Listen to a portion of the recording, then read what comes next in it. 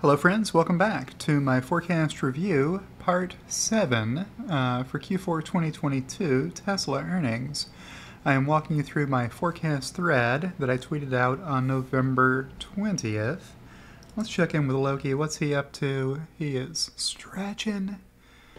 Let me move this camera a little bit so you can see the top of his head. There he is, stretching, turning, getting more comfortable in bed. You can keep an eye on him with the Loki cam right here below me. There, I'll push the camera back down again to get the contrast right. I've got the screen right behind him, which is very bright, so my autofocus has difficulty figuring out exactly how to get the best shot of Loki for you there. Okay. So we left off in the previous video covering this chart about CEO Performance Awards, and I think I covered that one pretty successfully, so I'll try to hit the right button this time. There, that's the right button, or the right place to click. What's this next chart do? Well, it gives you just a general idea over time. Take a few steps back and look at the actuals, and every bar on this chart is an actual except for the last one. Q4 of 2022 is my forecast of 25.8%.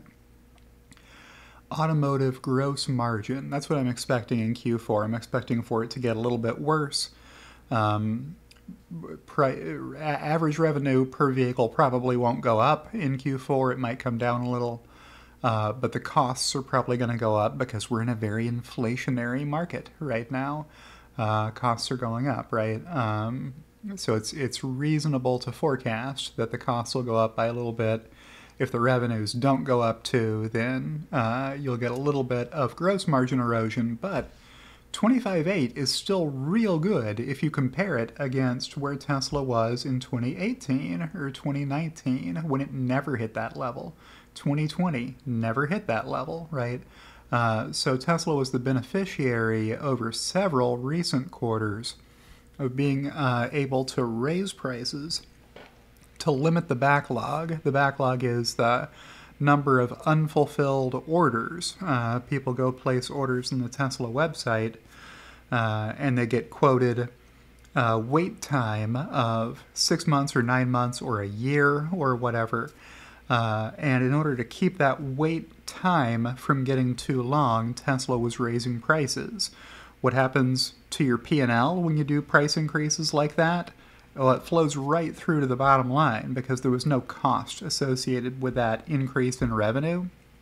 You just took the price up, so you get 100% flow through to the bottom line, which is fantastic. While the market lets you do that, it seems like we have reached the end of the market cycle when Tesla can do that, and now Tesla is drawing those prices back down to where they were before that started. So we're back down to Q2 2021 levels, 25.9, which at the time was a record. That was a fantastic gross margin percentage compared to all the quarters that came before it, right? That's where I'm forecasting the gross margin percentage. What's the mountain range behind it? This is the average revenue per delivery. So that number back in 2018 was dropping like a stone. Why? Because of mix. Because Model 3 was ramping up, and the more Model 3s Tesla sold, the more Model 3s had to be averaged into the formula for average revenue per delivery. So you sell more and more and more and more Model 3s, your average selling price is going to get closer and closer and closer to the Model 3's average selling price and farther away from the Model S and the Model X. Hope that makes sense. So that's what was driving this down, and then in 2020, Model Y started ramping up at a higher average selling price than Model 3. It's an SUV. It's a bigger vehicle. Tesla has more pricing power on that one to charge more for it. So the dip in ASP bottomed in Q1 of 2021 and has been coming up since.